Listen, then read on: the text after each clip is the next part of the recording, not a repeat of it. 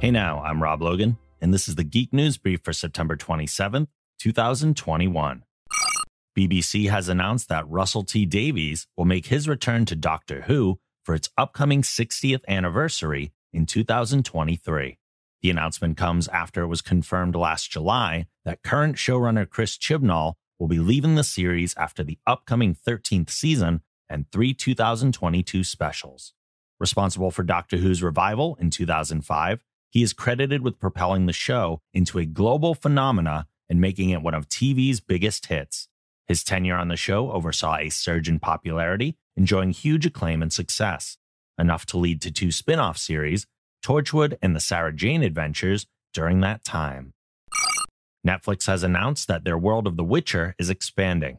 At their Tudum event, they announced a 3rd season of the hit series is on the way.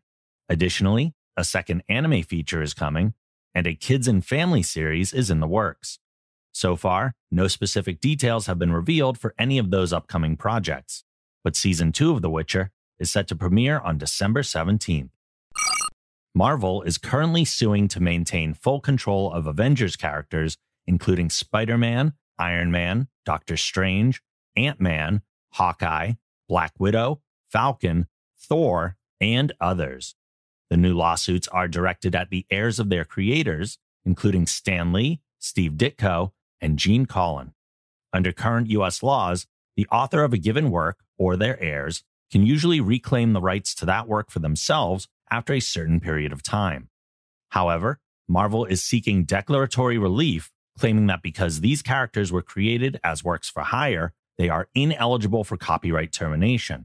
The work-for-hire defense has been Marvel's go-to strategy in the past, most notably in cases against Jack Kirby and his family.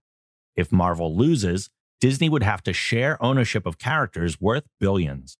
Ultimately, this isn't a threat to having any of Marvel's characters taken away from them, simply that they would share ownership and profits with those characters' creators. That's it for this edition of the Geek News Brief. Make sure to check out our other podcasts on the Geek Generation Network over at thegeekgeneration.com.